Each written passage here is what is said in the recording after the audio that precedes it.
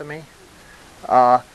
It was not, and it wasn't even like an April Fool's joke or anything. I just got my dates confused. All right, so it's due the 10th, I guess, which is like next Wednesday. Let's see.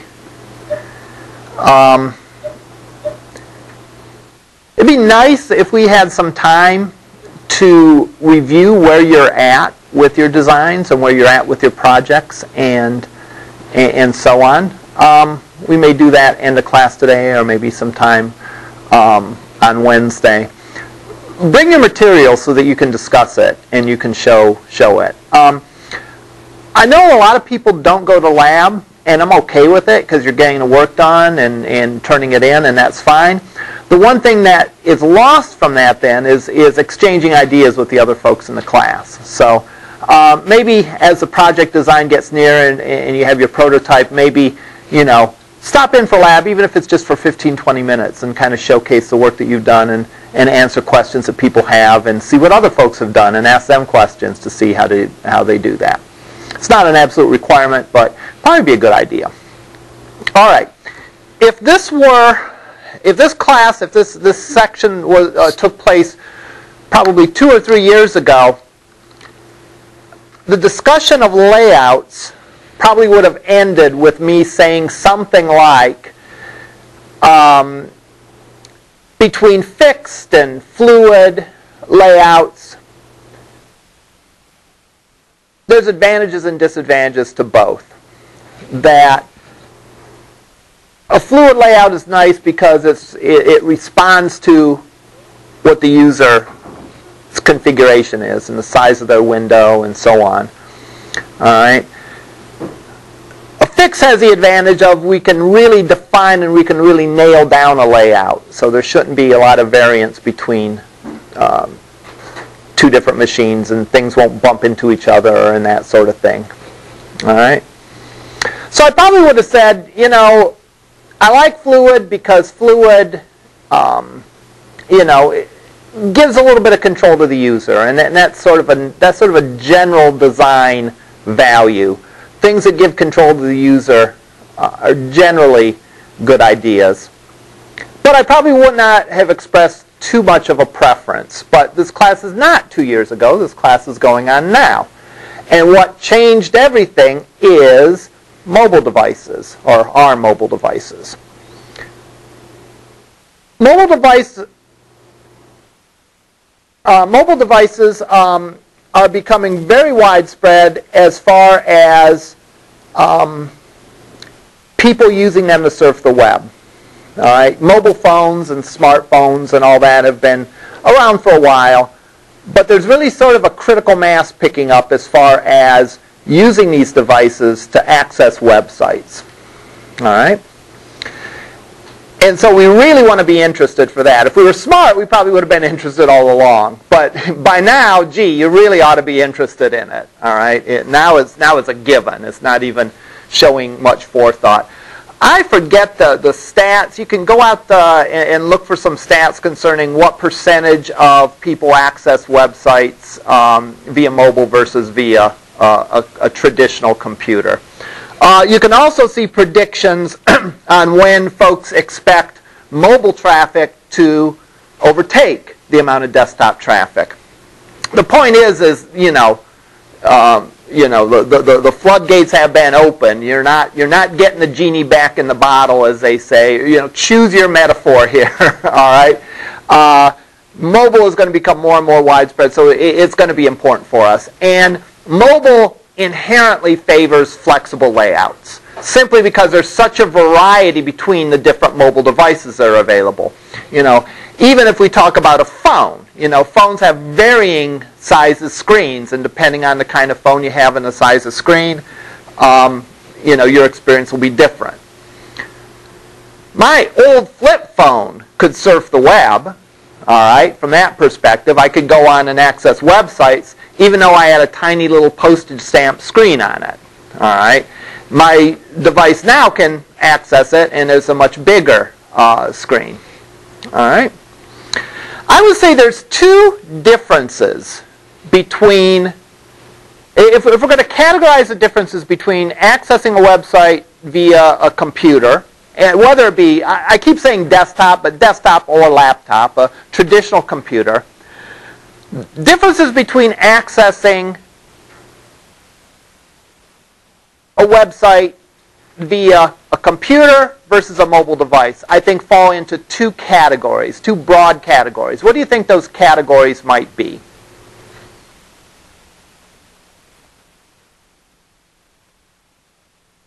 One's obvious, the other's probably less obvious. Pardon me?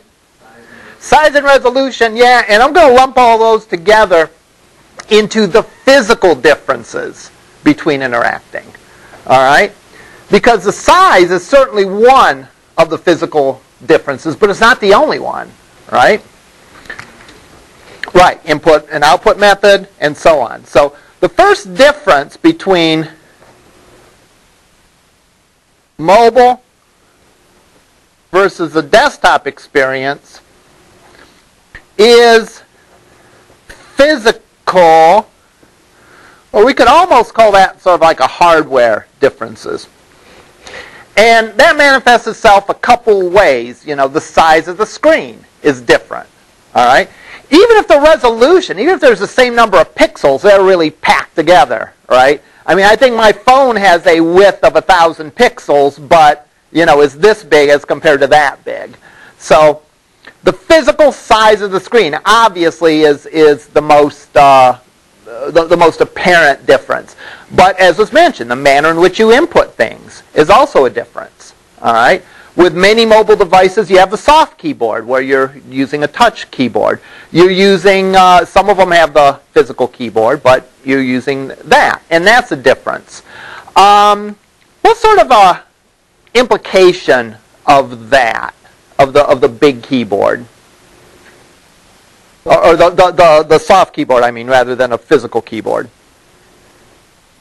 I think you're asking your user to interact with your site. It's cumbersome. Yeah, I hate typing on the phone. You know, I mean, my thumbs cover like 10 keys every time I press it, you know. So, therefore, you might want to consider, and we haven't talked about forms yet, but the design of the forms to limit the number of, the amount of data that someone can key in. All right, that might be one thing. You can do things like checkboxes and drop downs and so on to maybe limit it to get around that.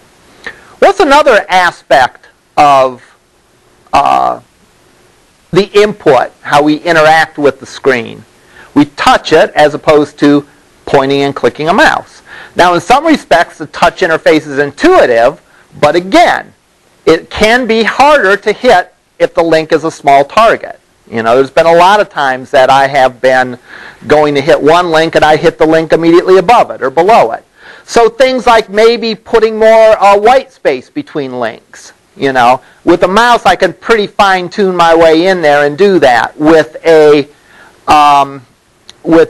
touch screen, you know, I want to maybe make the link targets bigger, and I might want to put some space around them so I don't accidentally touch one. All right?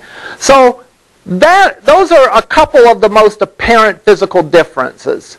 I would say there's a third physical difference then, and that is typically the person is going to get, or often, let's put it this way, typically might be too strong a word, often the person's going to be on a slower connection than they would typically be with a wired or even a wireless, depending on how you're connecting to the internet. If you're connecting via wireless to a wireless network, you might get reasonably good speed. But if you're connecting like through 3G, you're not going to get particularly good speed. Your processor is probably not going to be as powerful either. All right. So again, your performance is going down. It's funny, you know. Just as we were at the point with web development where we could say, you know, a lot of those things that used to be a pain for us in the past are less of an issue now. For example, most people have pretty quick connections compared to the days of the 2400 baud modem and that kind of stuff. All right? So you might be tempted to say, well then, making sure your pages are the right size in terms of number of bytes is less of an issue now. Just as we start to maybe thinking on those lines, guess what happens? We have a mobile environment that acts a little slower and so on, and therefore we're right back to worrying about that again. So, you know, precisely where the bar is, where you worry about how big your page is going to change over time, but it's always going to be a consideration on how big your page is. All right? So with mobile devices, again, that sort of brings that aspect up again. So, kind of to summarize, on the physical side, we have the way that the screen's going to be smaller.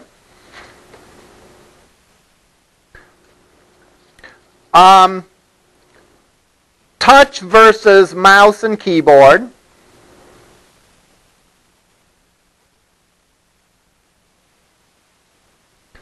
And possibly slower connection. And the interesting thing is we can design for these things, right? We can design to accommodate these things. You know, if we think through this, how are we going to accommodate a smaller screen? Let's just think in some very broad terms. We'll get to some real specific things later. But what's a consideration maybe for a smaller screen? Bigger fonts. Maybe bigger fonts. Not so much content. You've got to be, I think, very mindful of that. Okay.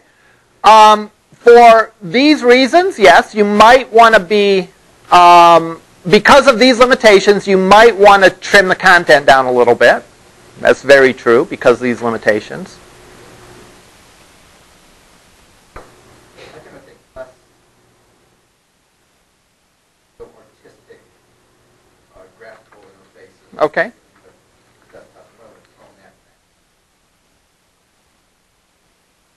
On the phones, it's really nice that if you do a box. You know what I mean? Where things kind of, you know, you can scroll up and down. Okay. Quite a bit. Okay. These are two great points. Let's recount them one at a time so that folks can hear them. First point you made is in general a simpler design.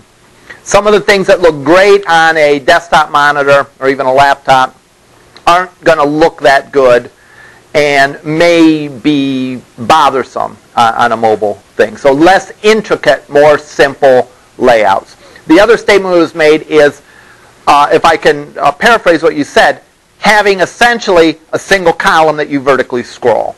So instead of having a page like a lot of the examples we looked at, looks at a big page with multiple columns. We have our navigation, and we have this, and we have that, and all that. That looks good on a desktop, and when the user can interact with it that way, it's great, but you put that on a mobile device and you're overwhelmed.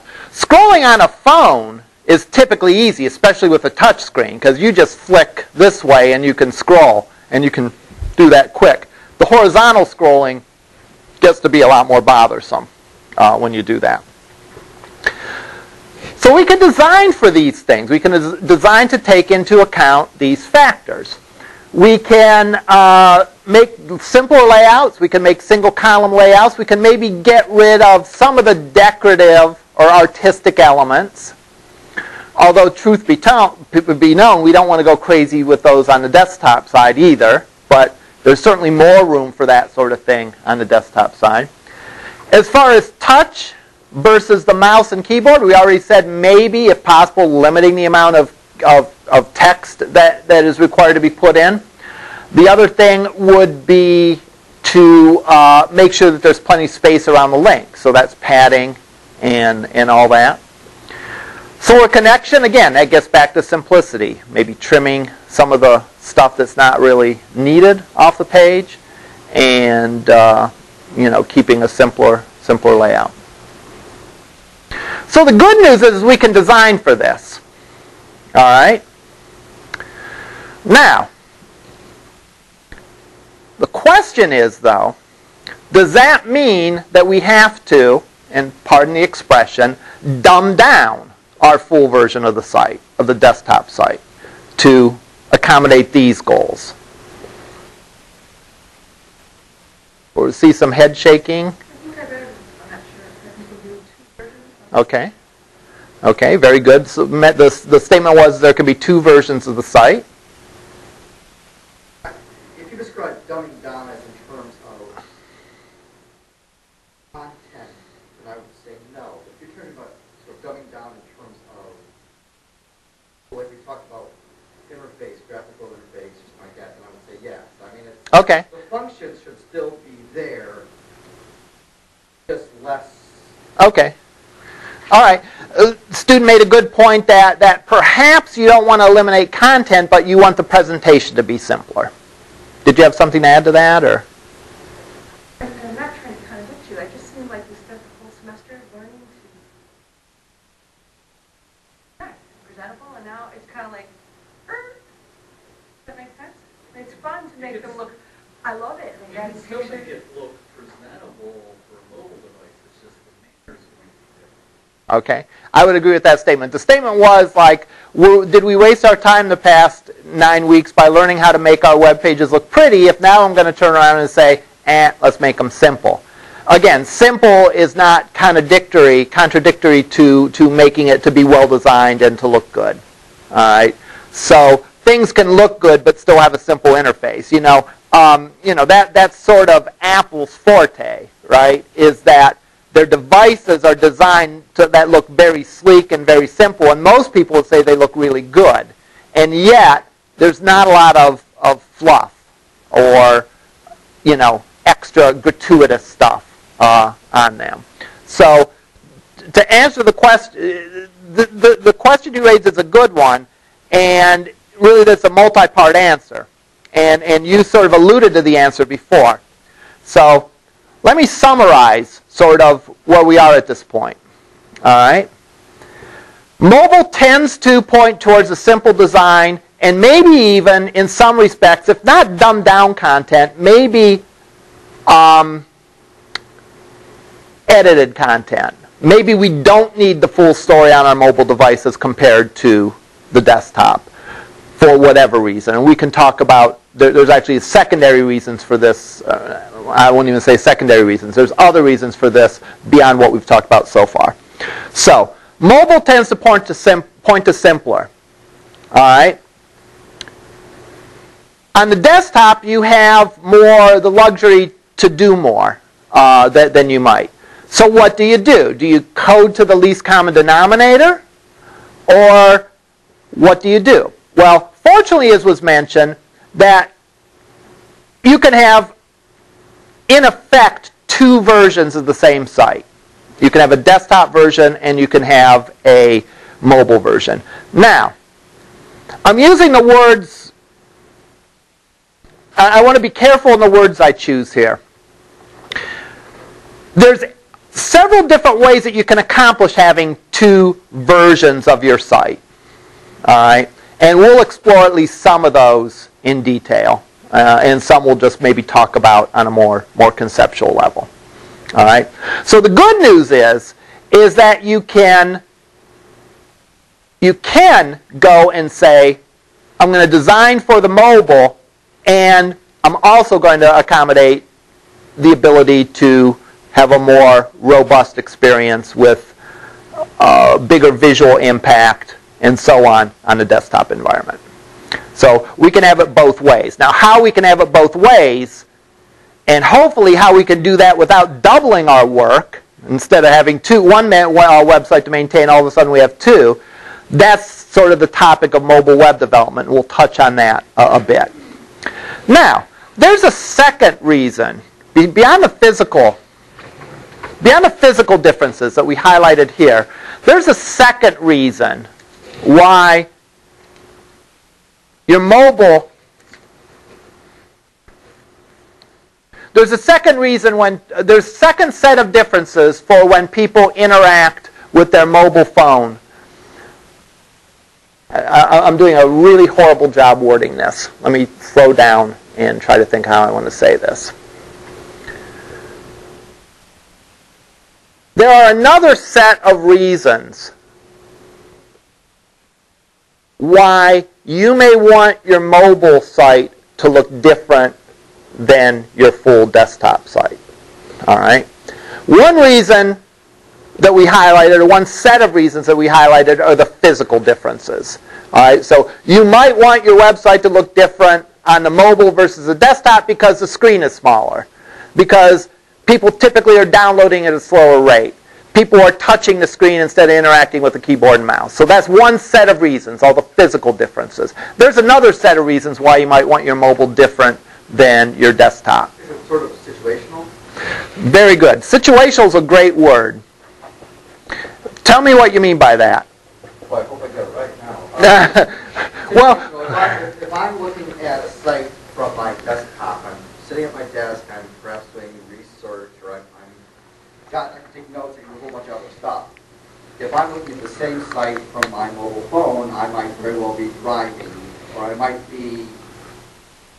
Well, I hope you're not driving, but yeah, right. I might be in a passenger seat, right. I can't necessarily take notes, or I'm walking in between classes or something like that. All right, great point. The student made this point. If I'm accessing a website from my desktop, I may have the luxury of stretching out, researching something in depth, maybe taking notes, maybe editing a Word document while I'm doing it. Maybe I'm writing a paper and I'm researching something and I'm going in and I'm quoting something and I'm putting the citation in, or I'm making note cards or whatever. The point is that in the desktop environment, the thought is that you may have the time and the luxury to immerse yourself in the surfing the web. All right, whatever that means. All right, typically you don't do that on a mobile device. All right, typically you don't do that. Pardon me? You want it now, exactly. In other words, you are looking up something specific that you want to know. All right.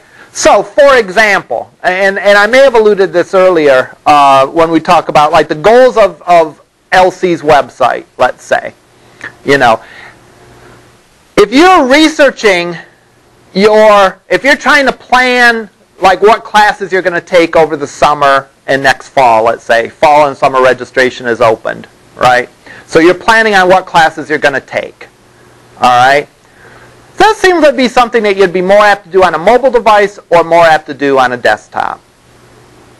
I'd vote for a desktop, right? Because what might you want to do? You might want to go to your program sheet to find out what classes you need to get your degree, all right? Or you might want to scan through the catalog to see what classes are available, scan through the schedule to see when they're offered. It's sort of a process, an involved process, where you go through you have a goal in mind, but that goal requires some sort of in-depth interaction with the website, I guess is what I'm saying. You're sort of immersed in the website for a stretch of time. Just like if you're writing a term paper. It's very unlikely if you're writing a term paper and you're surfing the web for information that you'd be surfing via your mobile device. You're going to be on your desktop because you're going to be looking stuff up and making notes or whatever. All right? What's an example of something you might want to go to a mobile website for? Yes? Time something's open. Yeah, what time's the library open? What time is the computer labs open? All right? As the student mentioned before, whatever it is, probably you want the answer right now. You don't want to immerse yourself, and it's a more discrete, short answer question as opposed to a long, drawn-out essay type question, all right, where you have to spend some time researching and thinking about it and going back and forth. So, and all that has to do with what you're doing it for, right? You are sitting back and comfortable. You have a big screen. It's not hard to interact with the computer. So yeah, for some long tasks that require a lot of interaction, the desktop is the way to go for those. But you don't have that luxury if you're riding in a car, all right, or you're walking between classes or whatever, all right. If you're popping on there, it's because you want to know something, and you want to know something pretty quickly, all right. So the situations that you use these devices are different. And another way to put it is that the users of the mobile site are apt to have different goals than the users of the desktop site. All right? I think I said way back when we started talking about design, that I would use the word goals. I think I quoted 1 million times or several million. And we're probably a good part of the way there already, right? Because it all comes down to goals, right? Design is helping people do what they need to do and satisfying their goals. And people are, because of the situations in which, that's why situational is a great term, because of the situations you find yourself using a mobile device versus a desktop device, you're going to be having different goals when you go and do that. All right? And that changes things in a complementary sort of way as a physical thing. If I want a quick answer, I don't want a complex labyrinth of pages to go through. You don't necessarily want it to be complicated on the desktop either. You want to simplify it as much as you can. But remember, if you have a lot of content, there's no way to necessarily make it too simple, right? So you make it as simple as you can. On a mobile environment, you want to make it as simple and put yourself in the shoes of the user who's going in and looking up something. All right? So those two differences imply that mobile websites are probably going to be simpler, probably going to be less stuff on it. All right? So what do we do? All right, what do we do? Well, we essentially have 3 choices. And the first 2 choices kind of go together. All right?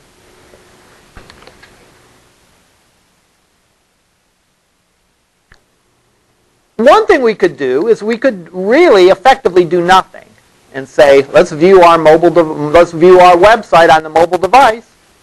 Yeah, it looks workable. There's really no revisions we have to make. You'd be pretty fortunate if that was the case. I couldn't see that happening for a large site. I could see it happening for a smaller site where the goals of people using the mobile are going to be similar to the people on a desktop. Especially if you're clever the way you design it and you use some of the fluid techniques, it's possible you might be fortunate and not have to do any revision. Now, here's where we can up our odds. If we avoid the fixed layouts and we use all these fluid layouts, and if we follow some of the techniques that I talked about as far as that goes, we may be closer to that position than you might think. When I say a smaller site that where the users would have similar goals, the classic one that comes to my mind is a restaurant, right? What do you want to access about a restaurant? Whether you're on a desktop or on there, you want to find out where it is. You want to find the hours. You might want to take a peek at the menu, all right? You're probably going to do the same things if you're on your desktop. It's much different than LC's website, whereas, you go to the desktop version for a more in-depth sort of experience with it. You can use the mobile to get the answers to quick questions. A restaurant's website, probably 2 groups of users are probably visiting it for the same reason. All right? So it could be that if you were careful about the way you designed and did it fluidly, that you really won't have to make much of an adaptation, if any, when you go to a mobile device. So that's one possibility. The second is through a set of techniques that are called responsive web design. And that is where we take a website and we do some specific things so that it will look good both in a desktop and in a mobile environment. So we do some specific things in the code so that it works both in a mobile and a desktop environment. I guess the difference between 1 and 2 is that in 1, I'm pretty much just saying, well, it happened by accident that your website looks good on a mobile device. Whereas 2 is you've sort of deliberately done some things. You stack the deck. So really, both of them are similar in the case, in the sense that you have one set of pages. You only have one website. You have one set of files. All right? And these files are such that when viewed on a desktop and viewed on a mobile, they sort of satisfy the demands of both environments. All right? Well, we can almost guess then what the third alternative is, and that is to physically have two different sets of pages. All right? Physically have two different sets of pages. What we then have is we have a little, if you will, traffic cop in our code that directs the requests that come into the web server. You go to this page. You go to this page. All right. That's done typically through a language such as PHP. It uses what's called user agent detection. Every time you make a request to a web server, remember we have, I think I've drawn this diagram. You are sitting on your mobile device or on your desktop, connected to the internet, and you are the client. You make a request for a web page. That gets routed to one web server or another. A web server is where websites live. All right. So your request makes it through the internet. So if I type in CNN.com, it travels through all these different places. Eventually it ends up at the proper web server, CNN's web server. And then CNN can respond back with the page that I requested. Now in the case of user agent detective, part of my request includes things like the page that I requested. It includes my IP address, so it knows where to send the web page that I've asked for. All right?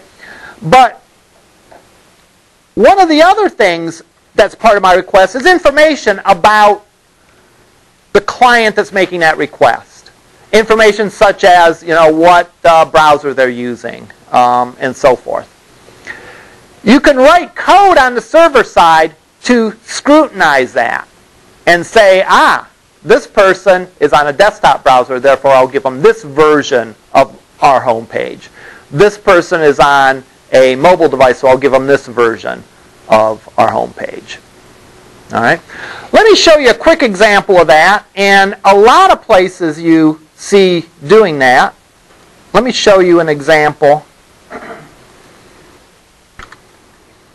that I use in my mobile development class. We won't look at the code, but we will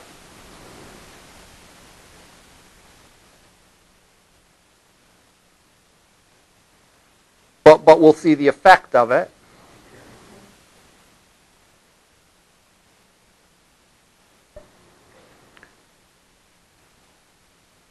All right. When I go and access this page, index.php, if I am on a desktop browser, I see this.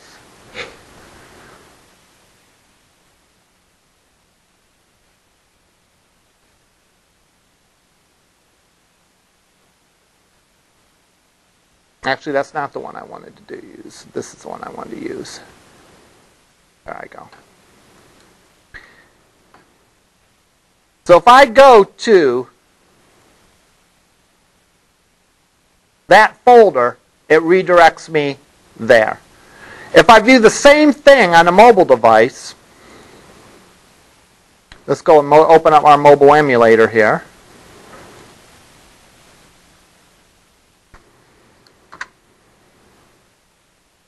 I got redirected to another page, another version of that page. And notice how this looks more like a mobile application. All right. So in order to get to a site where they're actually saying best viewed in, or go to here if you're on the mobile device, they're not running that. They're not really running that software that you talked about, that recognition software. Yes. Yes, a couple of things. Though. Like anything, sometimes the redirection can be wrong. Like, for example, if you were to use a mobile device that their script didn't recognize as a mobile device. It might throw you to the full version of the site. Or maybe they were lazy and didn't put that code in, right? Or I've actually seen the opposite, probably more common, where on the mobile device it says, if you want the full version of the site, click this link, and you go there. Because maybe, maybe the developers that developed LC's mobile site, let's say, for example, anticipated the things I want to do, but maybe there's some weird thing that I want to look up, that I'm on my mobile device, but I want something that isn't on the mobile version of the site, but is on the full version of the site. That gives me the option to do that. Now again, go ahead. I'm not sure if I can explain this. Search engines, do they see it as two sites, or do they see it as one site with the same content? I know you're not allowed, it's not a good idea to duplicate your site so that you get more. That is a good question. I know you can configure the way that it parses your site. You can put code in there to tell Google to avoid certain pages or avoid certain folders. I have to confess I don't know the answer to that question, the implication of having the code in two different places or the content in two different places. Now I won't get into the details of how we do it because this is beyond that class, but I will say that I made effort to avoid duplication. In other words, were I to change this verbiage, it would change both on the mobile and on the desktop site. So this first paragraph comes from one place, regardless if it's the desktop or the mobile. So therefore, I'm not going to run into the case of changing one thing and have the other one inconsistent with it. So one of the aspects of mobile web design is if you do have two separate sites, consider what you can do to mitigate the risk of those two getting inconsistent. Right? Because if you have two of anything, if you have your phone number stored in your phone and you also have a notebook with your personal phone numbers in it, you're on the risk of those being inconsistent. So you might go and add a phone number to one and not add it to the other, or change this person's phone number or whatever. So in this, again, you run the risk of this being inconsistent, provided you don't take some steps to make sure that it isn't inconsistent. Again, notice this happened automatically, too. Nothing up my sleeves, as they say. I put in the same URL, and it came to this page versus this page on the full version. Some of the content is shared. If you notice, some of the links look the same. The banner looks the same. Or, I'm sorry, it doesn't look the same. It contains the same content.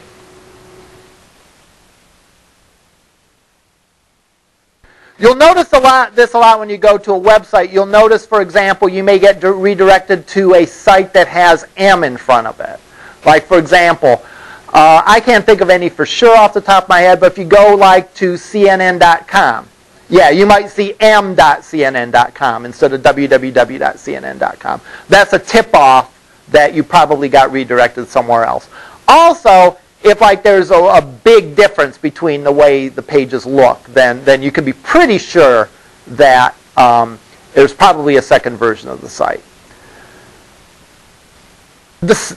The option of writing two versions of the site is usually when the differences between the mobile and the desktop are the most dramatic. All right.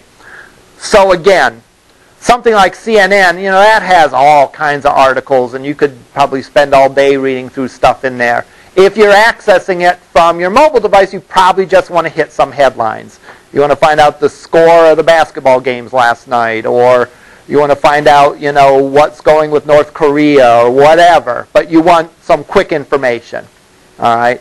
So when there's a huge difference between the requirements of a person accessing the full version versus a mobile version, that's where you're most likely to see two versions of the site. Questions about this?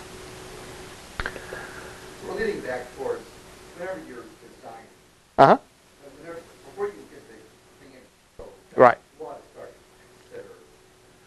Absolutely.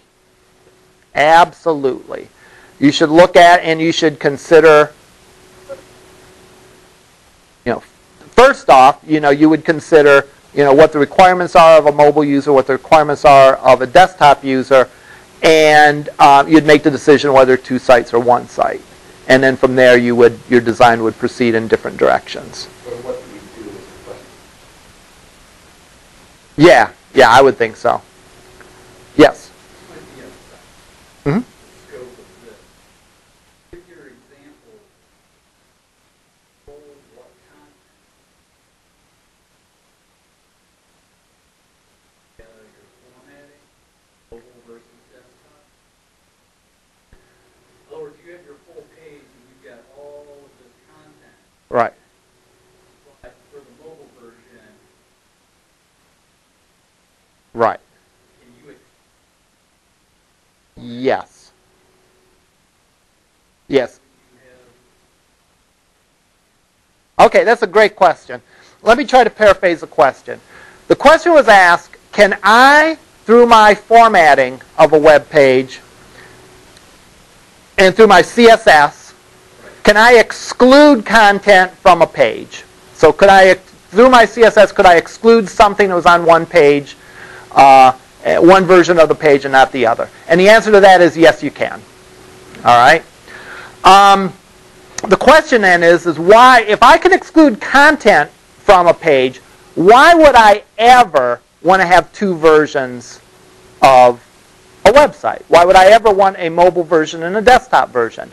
Shouldn't I simply take the desktop version and put code in it, all right, to exclude everything that I don't want on the mobile version? The answer is it's, it depends on the nature of the differences between the content. All right? At a certain point, if it's just a few things, then you're absolutely right. You can accomplish that via CSS styling. All right? If the pages are radically different, it may actually be easier to take the opposite approach. I'm going to have 2. All right? I'm not going to worry about excluding and doing all that. I'll have 2 versions of it. So your choice in a nutshell, then, is do I make 1 page that's complicated or 2 pages that are straightforward? All right? So why would you pick one or the other? Well, it depends how complicated. If the complicated page really isn't all that complicated, then yeah, you take that approach. If the complicated page is really convoluted, then you might say, you know what? I'd rather deal with 2 simple things than 1 complicated thing. And I know you might be skeptical. Another consideration is you might actually have different people working on different things. So it would be much easier to say, you develop the mobile site, you develop the desktop site, you talk to the person, to make sure that any commonalities you guys can resolve. But other than that, you each have ownership of your own, and you don't have to worry about that. The problem that you get when you have something really complicated like that is you could change one thing and have an impact somewhere else. Whereas if it's 2 simple things, then the changes to them are simple. So it's an option. It's absolutely an option to do it that way. Now, we're not going to spend any more time talking about the 2 versions. That's beyond the scope of this class. I wanted to introduce that concept. But what I want to do is I want to talk about the stuff that really is an extension of what we've done so far in this class. And that is to simply have our design such that it can accommodate a mobile device and that. So the first example I want to look at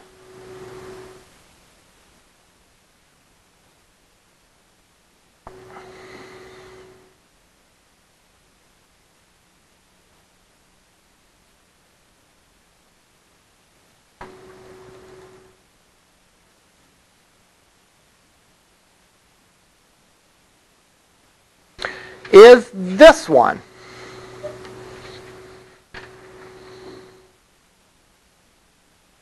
All right. And let me go and let me bring that up on our mobile emulator. Do keep in mind this does not represent my best effort here. This is just something for example purposes. I'm sorry, I'm going fast enough. Okay, my bad. All right, never mind. That's not working the way I thought it would.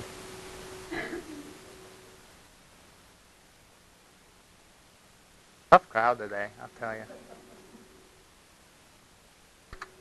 Oh my God. The nerve. Look at this real quick.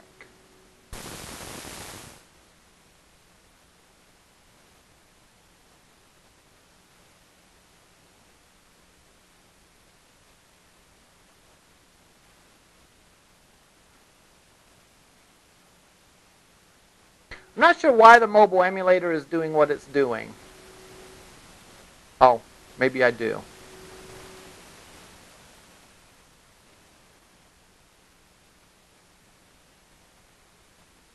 I do.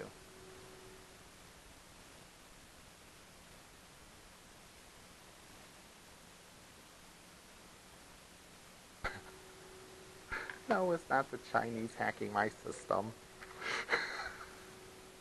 I'll tell you. Occam's razor. I was having a bad day when I did this one.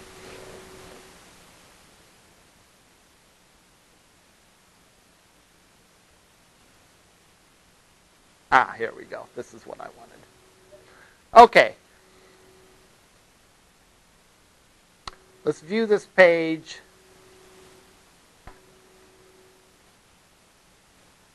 Again, keep in mind the borders are there to show the way this, to show clearly the elements here.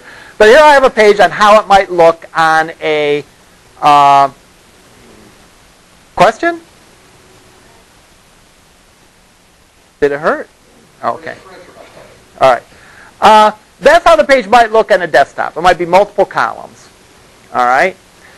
But we've stated that we don't necessarily want multiple columns in a mobile device. So what we have is we essentially then have a longer one-column page. All right. So this is sort of, I guess this is an example of something that where we didn't really take necessarily any steps to make it look respectable both in a desktop and a mobile environment. But it's just that our design is so simple that it kind of worked out on its own. If we're going to look at this,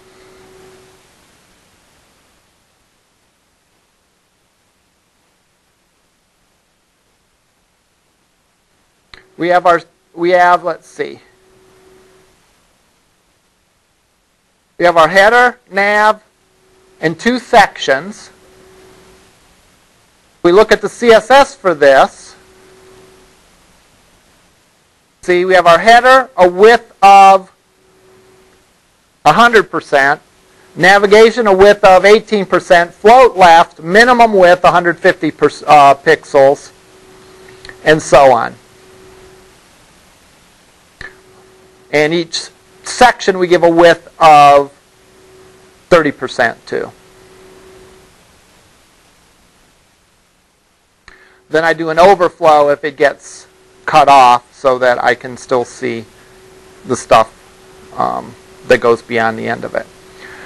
Now, a lot of you had some great designs for the last lab that I graded. I forgot which one that was, the number-wise, but a lot of you had some great designs.